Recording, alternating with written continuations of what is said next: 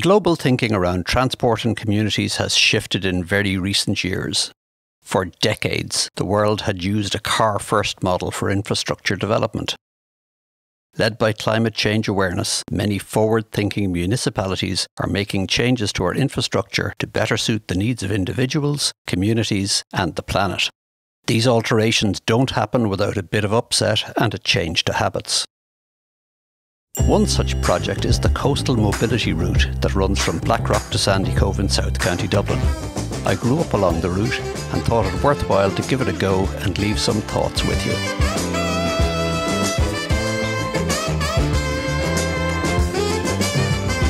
The pleasure of this route starts when one turns to the coast in Blackrock village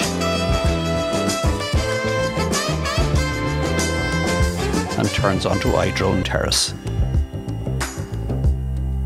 There are fantastic sea views across Dublin Bay to Howth.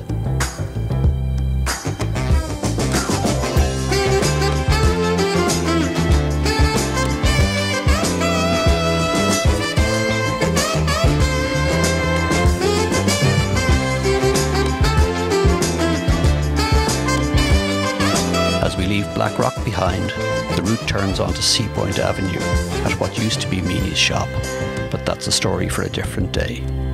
The surface of the track is great and it's well marked and signposted, making it feel pretty safe. A few hundred metres down the track, once again the bay is revealed to us at Seapoint Beach, popular swimming spot and home of one of the Martello Towers that defended our coastline from the Napoleonic invasion that never happened.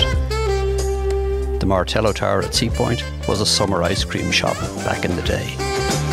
Along this stretch, the park on the left is what used to be the gardens of the Victorian houses on the right. Terraces of these beautiful houses pepper the route all the way to Sandycove. We passed the Salt Hill Apartments, built on the site of the Salt Hill Hotel, itself built in 1843. Around the bend into Old Dunleary, past the Purty Kitchen and the back of what was once the Top Hat Ballroom. We start a small climb up to the traffic lights where we make a left and a right turn to stay right on the coast. This is really enjoyable cycling.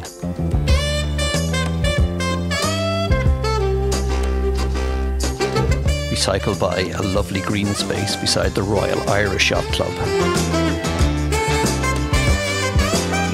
and on towards the old mailboat pier.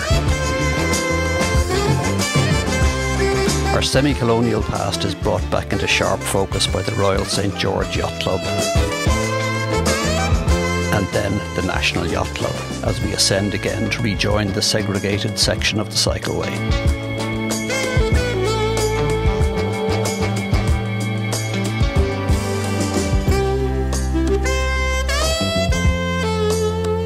One needs to be mindful of pedestrians, dogs and car doors along this stretch as we cycle on past the East Pier. Part of the Dunleary Harbour construction finished in the 1820s. There are fantastic views over Scotsman's Bay as we cycle along the park towards Sandycove.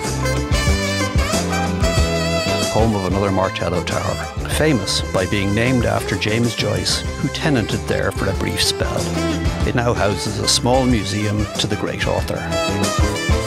This cycleway is a fantastic amenity and a great way to commute or just to take in the sights and history of the South Dublin coastline.